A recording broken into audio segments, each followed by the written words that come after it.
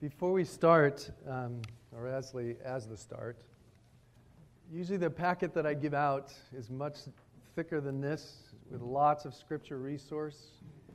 But for printing purposes and a group this large, we kept it smaller.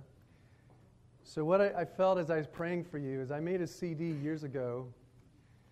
I've written a lot of songs over the years, but at different times I'll write scripture or create a song to scripture as a means of memorizing and getting it into my soul.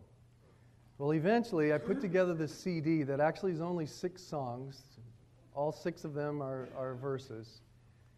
But then I gathered other verses around the theme of that particular verse, so that there's 6, 7 to 8 minute selections where all you do is listen to God speak and sing to you the scripture. The entire CD is from God's heart to your heart. Nothing directed to Him or about Him. It's all from Him. And the whole thing is just loaded with verses. So it's a huge resource. And I felt like the Lord put it on my heart to give it to you. And so it's out there. You get to listen to it. You can decide if you want it, but it's available to you. So if you would now, this is the priestly blessing. I will bless you and keep you, make my face shine upon you. It's one of the longer verse selections, but I decided to do it because one of them is the Ephesians 1 that we did last night, and the other is Romans 8, 31 and following.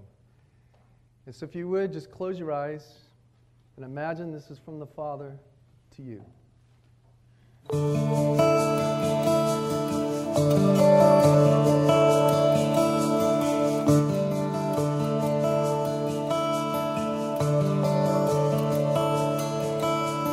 I will bless you, I will keep you, I will make my face shine upon you. I will bless you, I will keep you, I will make my face shine upon you, and be gracious to you. Turn my face toward you, and be gracious to you.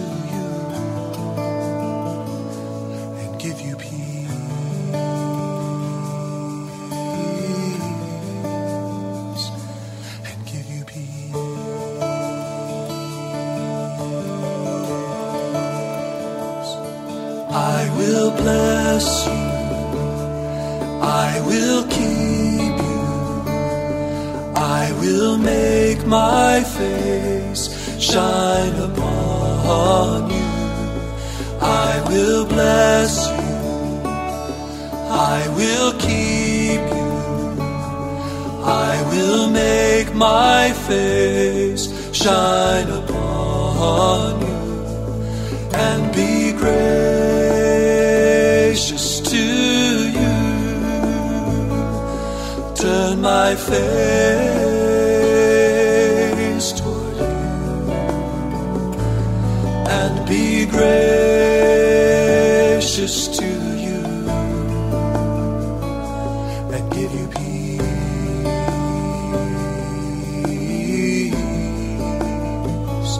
and give you peace.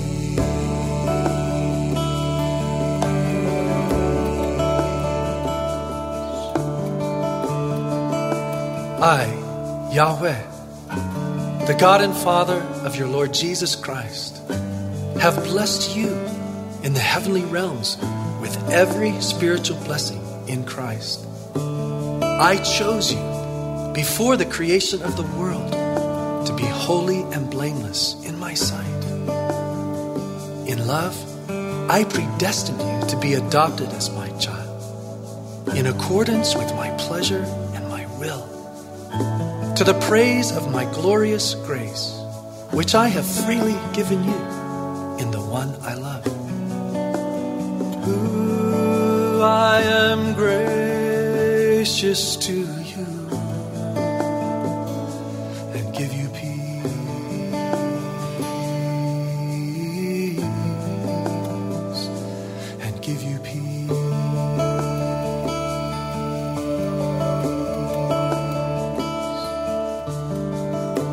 If I am for you, who can be against you?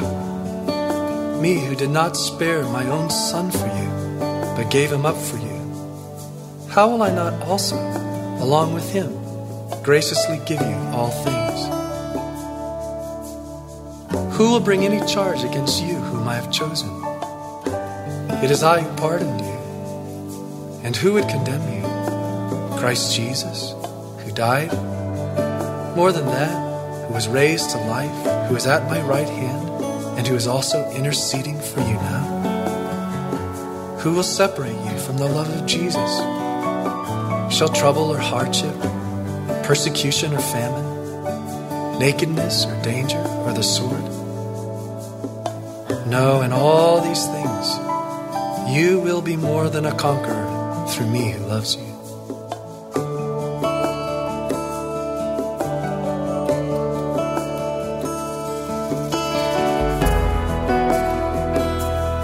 So be convinced, therefore, that neither death nor life, neither angels nor demons, neither the present nor the future nor any powers, neither height nor depth, nor anything else in all creation will be able to separate you from my love for you that is in Christ Jesus, your Lord. For I, your God, am able to make all grace abound to you, so that in all things, at all times, you will have all that you need to abound in every good work. And be gracious to you, so gracious to you. I will bless you, I will bless you, I will keep you, I will make my face shine upon you. I will bless you, I will bless you, I will keep you, I will make my face shine upon you, and be gracious to you. Turn my face toward you, and be gracious to you, and give you peace.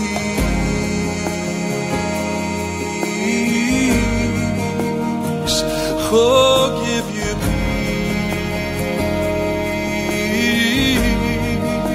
peace, give you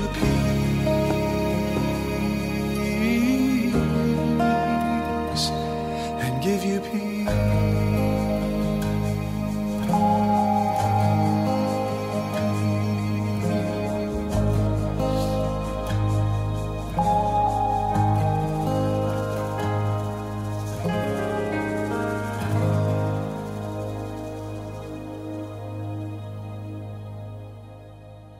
Lord, we thank you. We thank you for your promise. We thank you for the assurance that you give our souls. Thank you. Through Paul in 2 Thessalonians 3:16, you said, I am the Lord of peace, and I myself will give you peace at all times and in every way. For I, your Lord Jesus, am with you. Lord, I pray for that peace to settle on every single heart in this room. I pray that they would experience you today with your face turning toward them and not away from them. That they would experience you being gracious, gracious, gracious to them. And so, Lord, we receive your blessing today, your promise to bless and keep, be gracious and give us peace. Lord, I ask you now that in the few moments to just set up our time to spend with you, that you'd help me to be clear. And I pray for the heart of every man in this room, Lord, that no matter how different, I pray that somehow, some way, they would trust, as Terry said, Holy Spirit intuition, that this is from you, and that they would trust you to love them. and that they would be unguarded because you are safe. And they're in a room filled with guys who are safe. And so, Lord, we give you our hearts. We open up to you our hearts. We respond to your love and to your invitation with gratitude and wonder. In Jesus' name, amen.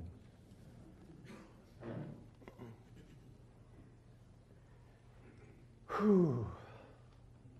I love God.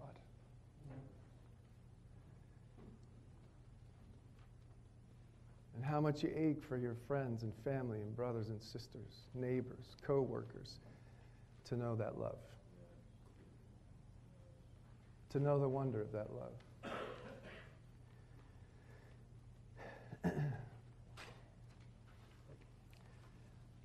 Well, last night a number of you were asking, so how do we get loved?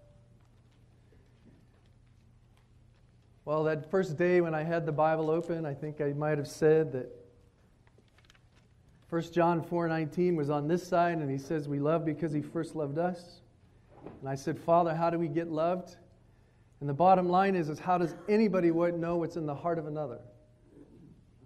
Unless you use words and actions. You can have all the love in the world in your soul and heart, but if you don't say or do anything, no one will ever know it and ever experience it. So I looked across the page, and 1 John 3:18 says, let us not love in word and tongue, and I'd put in parentheses only, because we totally love with word and tongue. In the context, he's focusing on action, but let us love in action and in truth. But the bottom line is it takes words and actions.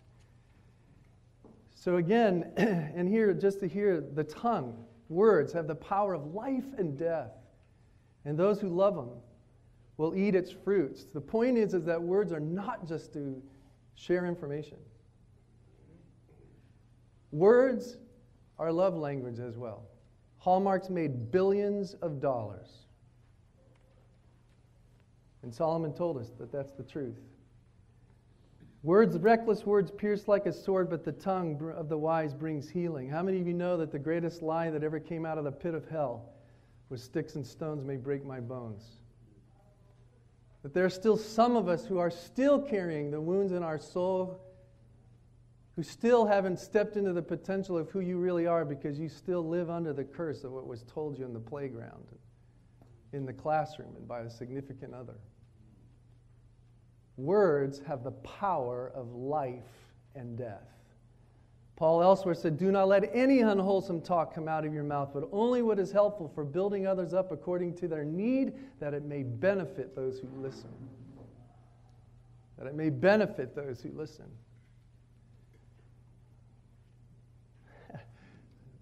Okay, Lord, I've got to go off script real quick. But just to help you get this, one day some of my kids came tattling. Dad, Josh was swearing. Josh was swearing. I said, oh, really? So next morning in family time, I got out my little dry erase board that I would use for counseling. I told one of the kids to get a dictionary, and I said, so, you're safe here, but tell me, what do you think is swearing? And I'm telling you, dudes, to keep a straight face, my kids said, and you're going to record this, right? They said them all. The F word, shit, asshole, bastard, went right down the list. And this is from 3 years old to 9 years old. And Robin and I are trying to keep a straight face. And I'm like, really? Where'd you learn these? Well, everybody says them, Dad. So then I made them look them up. And so we opened up the dictionary and found out the F word is sex. And then that a-hole was where caca comes out. And shit's caca. And we went through the whole thing only to find out that all these words were simply normal words that had been elevated to some sort of hurtful position, but they were normal words. So in the other column, then I said, tell me what words hurt you. And then they started to listen. Idiot, stupid, moron, jerk, faggot, all kinds of words. And then I asked them, I said, and how do you feel when somebody says that to you? It hurts, Daddy. It hurts. I said, these words on the left-hand side, in our culture, especially in our religious culture, these are not okay words to say. And so I don't want you saying them. But mark my words, kids. If you say any of these other words on this other side, you will be severely punished. Because you can change somebody's sense of worth for the rest of their lives.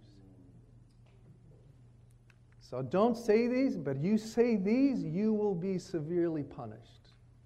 Because these have the power of life and death. And you know, when I shared this in a sermon, I said, you know what's killing me right now is that most of you are still sitting out there going, I can't believe the pastor said shit. And you know what kills me? Is not one of you are saying, I can't believe the pastor said stupid. That's what kills me. Is you're still back at what I said, and that word is purely biological. But you call someone stupid, idiot, or moron, and you crush their spirit, and you're still back bothered that I said that word that has utterly no meaning. The tongue has the power of life and death, and so help us to guard what we say to one another. And the Lord knows this. He knows what matters. Well, that took up some of my time, so oh God, help me. But I got to trust you needed to hear that. In the past, God spoke to our ancestors through the prophets at many times in various ways, but in these last days He spoke through the Son. And the main reason for putting that text there is simply this, is a huge part of what you're going to do this morning is you're going to speak. Because speech is a present activity. Speech is something that happens between persons. Speech has tone of voice. It has pace. It has volume. God spoke. Do you realize that until Gutenberg's press, the only way people experienced Scripture was hearing it? You realize when Jesus was out there on the side of the mountain, He didn't say, now open up to Matthew and let me read to you what I said once. Why do you worry about your life, what you'll eat or drink, or about your body?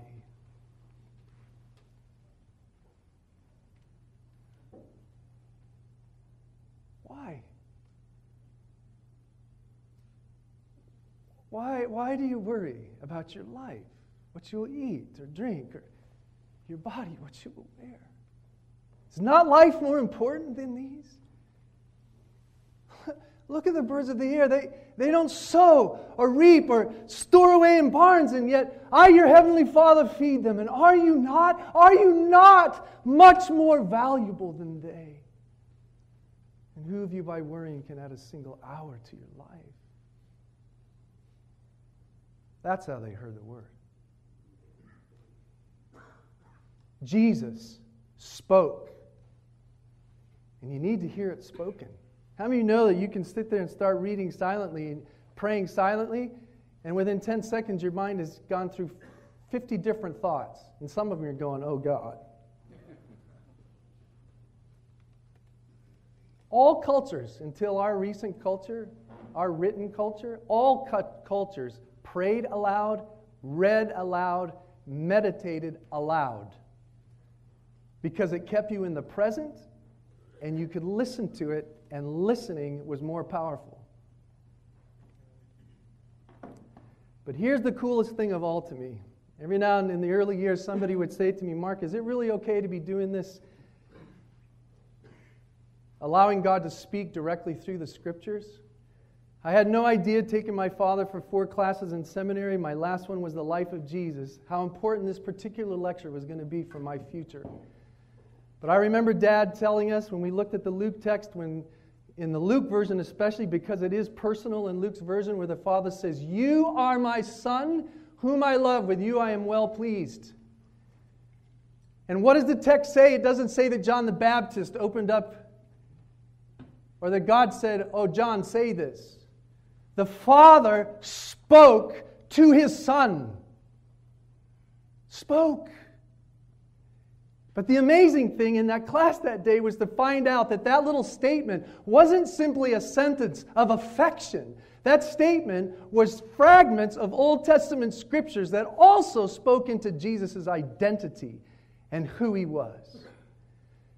When He says, you are my son, is from Psalm 2:7, where He said, you are my son, today I have become your father. And Psalm 2, for history, eons, years since the day David wrote it, was understood to be the messianic psalm, promising the day that there was going to become a Messiah, an anointed one, who would be the fulfillment of the promise given to David and to Solomon. And on this day, the Father says, you are my son.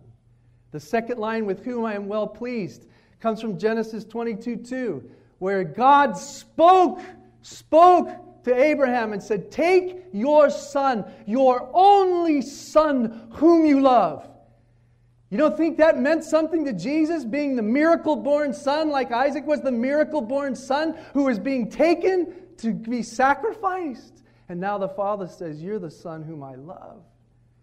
And the last line, with whom I am well pleased, is Isaiah 42:1, where God tells him, you're not only the messianic and future and promised king, you're not only the son whom I love, but finally you're the suffering servant, whom I uphold, the one I've chosen, with whom I am well pleased. God spoke Scripture to Jesus. Come on, guys, give me something out there. I know, you're pondering this, but it's amazing, right? I mean, God did this for Jesus. Why on earth would He not want to do it for us? Why on earth would He not want to say, how great is the love that I've lavished on you, that you should be called my son, a son of God, and that's who you are. It's amazing stuff. So God speaks scriptures to us, changing the pronoun in a verse, which is now open up to in your notes to the second page there.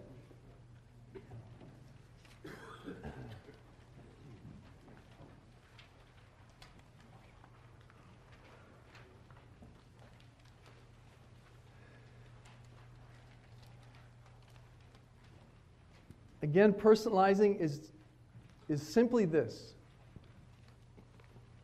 And because I am born and raised in my father's household and I went to seminary, I know all about exegesis. I know that a word is in a sentence, and a sentence in a paragraph, and a paragraph in a letter or a book or whatever it is, and you need to know it in context. Most of these verses, though, are the highlight of that context.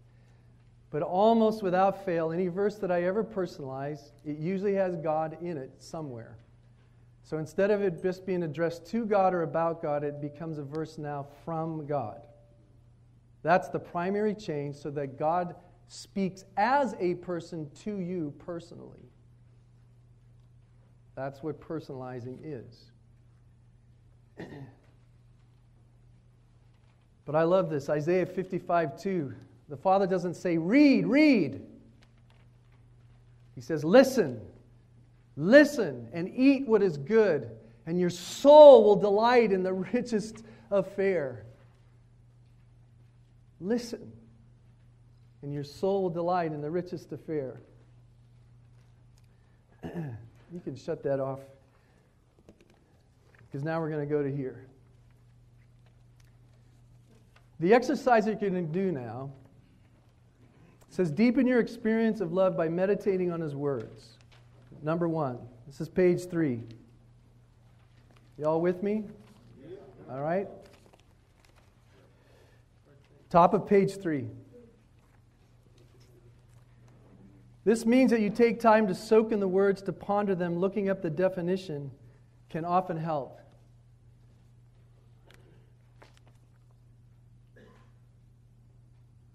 Number 2, also you can look up synonyms and antonyms for the words that impact you most. In the verse below, the words delight, love, and rejoice are selected. Now let me tell you where this came from. And again, another biblical support for this. First of all, the New Testament, every scholar is translating Greek and Hebrew into English. When they do this, they always have numerous words, and they have to pick one unless they're the Amplified crew, and then they kept them all because they couldn't make up their mind. In a sense, this exercise is your Amplified version. Why we have so many translations is simply because there are different ways of translating, and scholars have decided upon a particular word. So you can even create synonyms by just going to Bible Gateway and put up 5 different translations and see the difference and extract the words even from there. But it was the antonyms that was fascinating. There was a gal in my church who had been severely abused. She was the only girl, 6 brothers. She was in incest with a father, with an uncle, and 2 of the brothers. Severely, severely, severely wounded and broken. When I first met her, she would only communicate passing notes. So the first time we were doing these verses, none of the positive words impacted her. So she looked them up, looked up the definition, and then her eyes stumbled upon that in the definitions there would be synonyms and antonyms. And the first verse she was doing this particular time was that song, I will bless you and keep you. And she looked up the word bless and what's bless mean. She couldn't relate to any of the synonyms, but when she saw that the antonym was curse, put down, disparage, degrade, she goes, that I get. And you're telling me, Father, that you will never do that to me? And she wept and wept and wept, going, you're safe? You're safe? And the place biblically for this is the mystery to me in some ways that people refer to 1 Corinthians 13 as the love chapter. Yes, it talks about love. But you understand that it starts off defining love as love is patient and kind. And then what happens? You have 8 antonyms. 8 antonyms. It's what love is not. Love is not proud. It doesn't boast. It's not envy. It doesn't seek its own. It's not eagerly angered. It doesn't keep a record of wrongs. What's the opposite of record of wrongs? Grace. Forgiveness. Grace. What's the opposite of being quick to anger? Patience. You know where the real list is? It's Colossians 3, 12 to 14. As God's holy people, as God's chosen people, holy and dearly loved, He says what? Clothe yourselves with compassion, kindness, humility, gentleness, patience. Bear with one another and forgive whatever grievances you may have. And oh, by the way, you know what all those are? That's the facet of the love diamond. And put on love, which binds them all together in perfect unity. You want to know the real definition of love is when God passed by Moses, when He says, let me reveal my goodness and my glory to you. And you know what He didn't say? He didn't say 1 Timothy 6:15, where Paul says, God, the blessed and only ruler, the King of kings and the Lord of lords, who alone is immortal, who lives in unapproachable light, whom no one has seen nor can see, to me be honor and might. No, when He passed by, He says, I am Yahweh, Yahweh, the gracious and compassionate God, slow to anger and abounding in love and faithfulness. And I maintain that love to thousands. And I forgive your wickedness, rebellion, and sin, even though I just took you out of Egypt. And dag nabbit if you didn't go and start worshiping an idol again. I ought to slap you upside the head.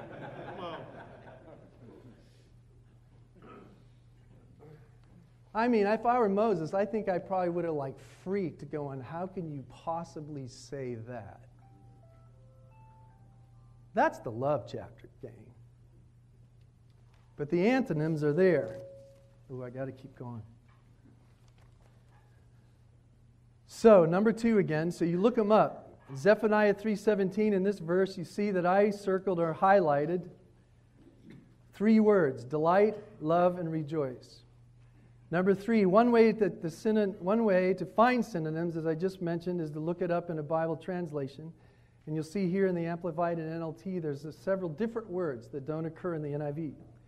Number 4, look up the words in a thesaurus or in a synonym-antonym book and list them as shown above. Well, this was when I first made this worksheet. That was before I had Google. Now I just go straight to Google and put in the word and say synonym of this or antonym of this, and man, you get all kinds of pages that give you all kinds of words. It's so easy. So you'll see there the words delight, love, and rejoice. The synonym of delight is enjoy, pleasure, joy.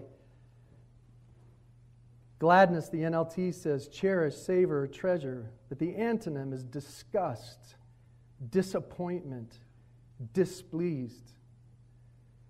I always thought that's how the Father felt toward me. Discovered it was me toward me. Love, kind, tender, warm, and affectionate. The antonym, dislike or hate. Rejoice, celebrate, delight, be very pleased, cheer, exult in the Amplified Bible. The antonyms are grieve, sulk, or lament. So then what you're going to do is that you're going to have a worksheet that looks just like this, that corresponds, whatever number you picked. There are 8 worksheets that correspond to the 8 verse selections. And what you're going to do is you're going to circle the words out of the verse first that mean something to you, and then you'll look down and you'll find the list. Most likely the word you circled is somewhere in the list. And then you're going to look at the synonyms and antonyms. Now before you turn there, we'll turn there in a minute. Hang with me. Stay where you are. But here's what I want you to hear from the Holy Spirit. There in 4a, it says, I, the Spirit of truth, will guide you into all truth.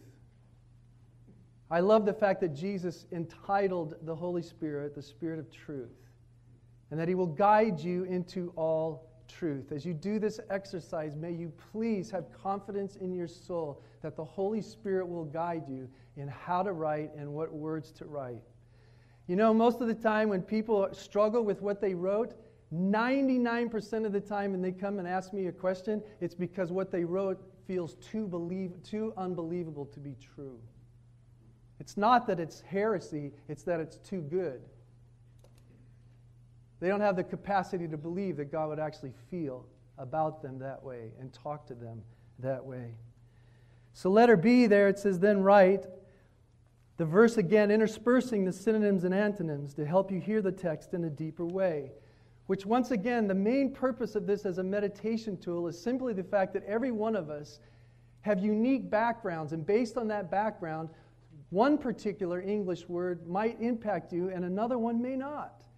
And the purpose of this is so that your spirit, your soul, will hear the verse in a way your heart will be loved by it. So notice here, the bottom of the page then is my version of the synonym antonym of Zephaniah 3:17. What's underlined is the actual verse. I am the Lord your God, and I am with you. I take great delight in you. Mark, I enjoy you so much. You bring me such joy, son, such gladness and pleasure. So don't ever think that even for a moment that I would ever hate or dislike you or be disgusted by you. No, son, I treasure you so much.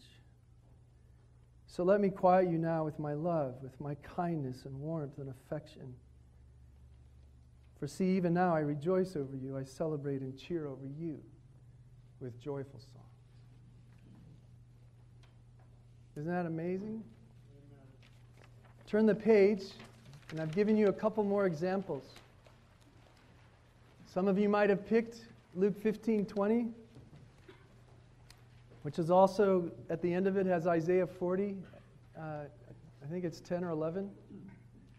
But I put these two in here because what's happened over the years is at various times, especially when I'm doing the weekends, sometimes I'll do verses I've done before, and I'll just go, Lord, what do I need to hear from you today? And what was really fascinating to me was that depending on where I was how different the synonym-antonym version was, just because of where I was in my life. So you know that here's the verse, right? When you get up and come to me while you're still a long way off and I see you, I am filled with compassion for you. I run to you and throw my arms around you and kiss you. Now listen to how I wrote this 2 different times. Mark, sometimes you stay a long way off from me because of how you see you. You withdraw and hide from me because you think that when I see you, I will treat you as you treat yourself, condemning, critical, disgusted, or disappointed in you. But I am not you. Hallelujah, right? When I see you, oh, and by the way, I see it all. The good, the bad, strengths, weaknesses, imperfections, and failures. But I don't feel disgust, disappointment, or anger. No, I am filled. Not just feel, but I am filled to complete capacity with compassion for you, filled with kindness and tenderness and mercy. And that's why I run to you. Not walk, not wait, but sprint to you, to reach you, to connect with you, to throw my arms around you and kiss you. Ooh la la. That'll get you out of bed in the morning. But now notice the difference. Mark, get up and come to me. Draw near to me. You have no reason to retreat or withdraw. And don't be afraid. For while you're still a long way off and I see you, I notice that it's you. I fix my eyes on you. You see, I've been scanning the horizon, waiting, longing, hoping you would come. And now that you're here, know that you need not fear that I would ever ignore or disregard you, that somehow I would overlook you and not notice you. No, my heart swells until it is filled to the point of saturation with compassion for you. My kindness, tenderness, and mercy overflow with you and to you, Mark. For you see, the truth is when you come to me, I don't wait for you to arrive. I run. I sprint. I bolt to you and fling my arms around you with the strongest embrace, and then kiss you, and kiss you again with all my love and affection. Isn't that amazing stuff? Well, one day, one of my facilitators was working with a group of 7th grade Hispanic girls in Lawrence, Mass. And she had one of these worksheets, and one of the verses that the girls had chosen was the Isaiah 62, 3 and 5, that you are a crown of splendor, a royal crown in the hand of your God. And she couldn't relate to a single English word on the page. So Tina says, well, Jesus said, trust the Spirit of truth to guide you into all truth. So you write it the way you think Jesus would say it to you in your words. So here's what she wrote, Isaiah 62. You are a crown of splendor, a royal crown in the hand of your God, and as a bridegroom rejoices over his bride, so I rejoice over you. So here's Jasenia. Jasenia, you are the shiniest piece of bling in my closet. Girl, you're a 4-carat stud in my ear. As Abala trips over his shorty, I trip over you. I love you and spend my time thinking about you. They ain't none like you. You make the diamonds in my grill shine, and I just want to tell the world. Why, you're the sweetest shorty in the game. Me and you, damn, we like 2 songs and a jacked iPod. I can't do nothing but love you, shorty. You drive me crazy.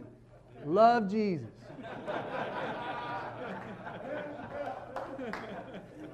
I had to go to her and say, can you translate that? What the heck's diamonds in the grill? And then I found out it's when they put the gold and silver and jewels so that when he smiles, she sees. Still don't know what a jacked iPod. Stolen. Well, how about that?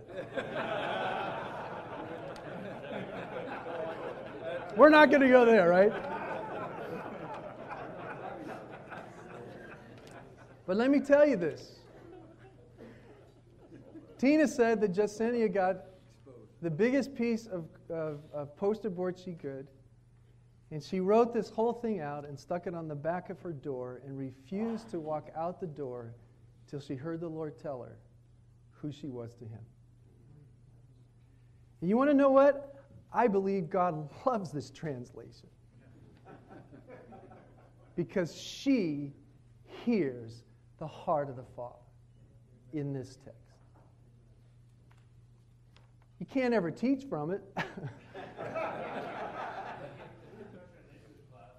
Right. Especially in English class.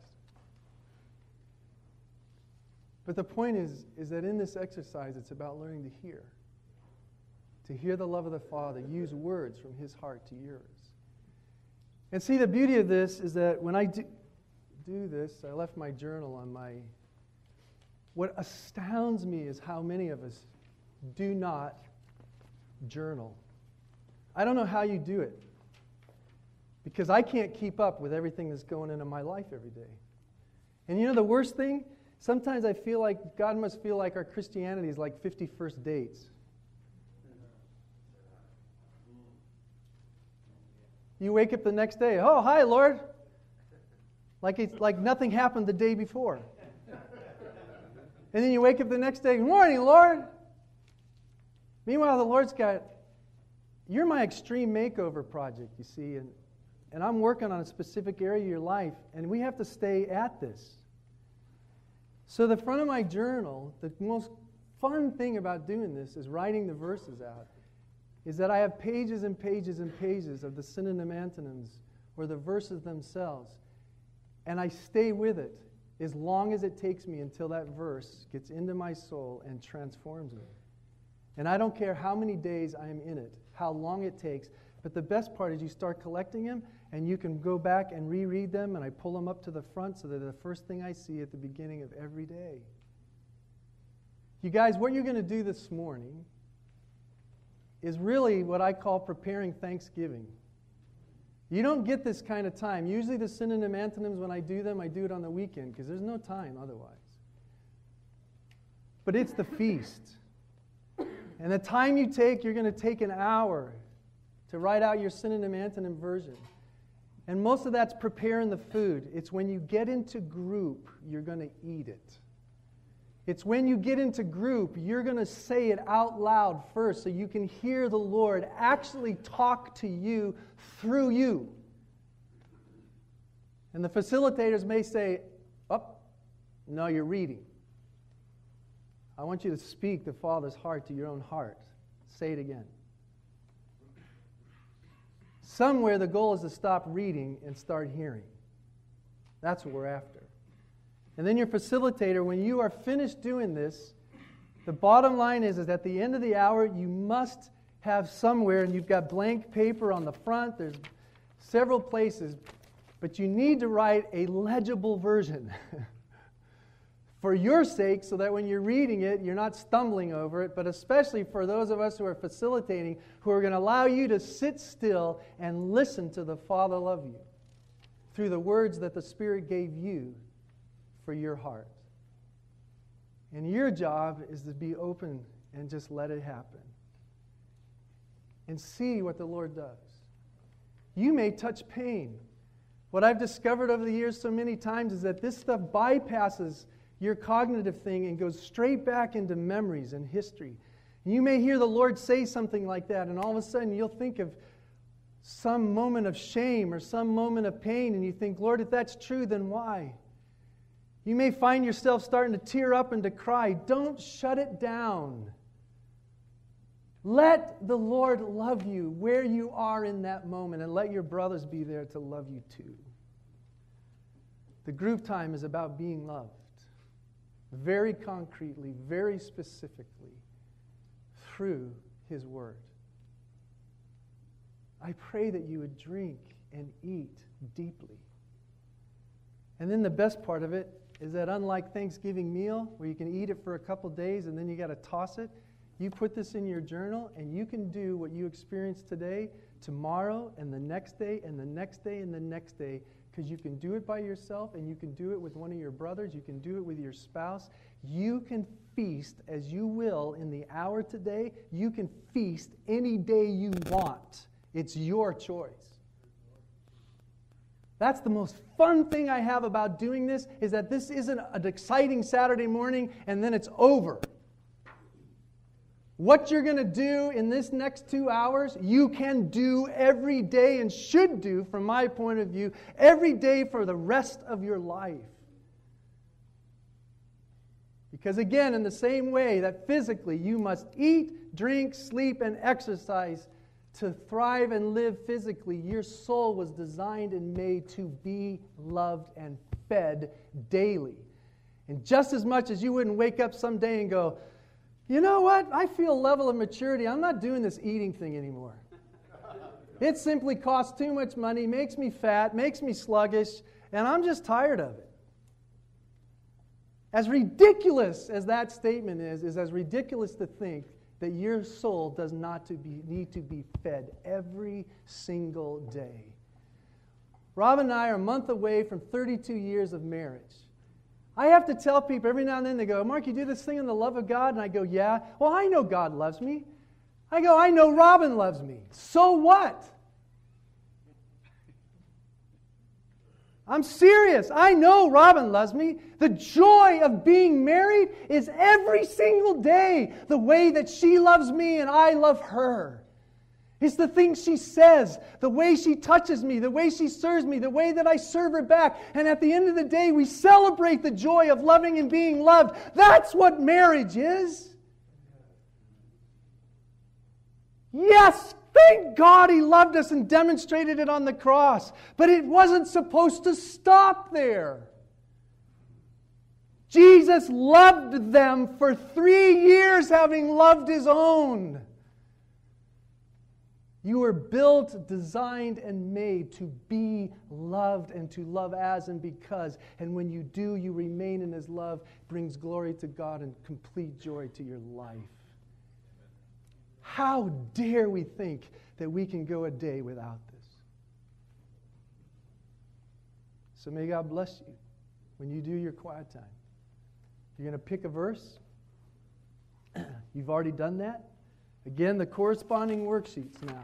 The next pages are 1 through 8. Find the one that's yours. Is there anywhere for them to spread out? Are we stuck here for now?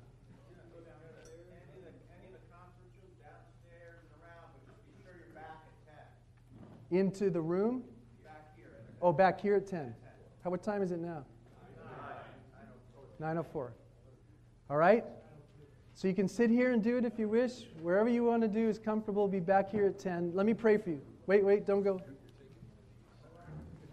And so, Lord, Holy Spirit, I pray, you who are the Spirit of truth, that you would guide them into all truth. And I pray that you would bless them. Father, especially for guys who aren't used to messing with words, they don't like to write. Lord, even if they only insert 1 or 2 words, it's enough. Lord, I pray they would not put pressure on themselves to make something masterful. This is just time to spend with you, and let these words would have impact on their soul.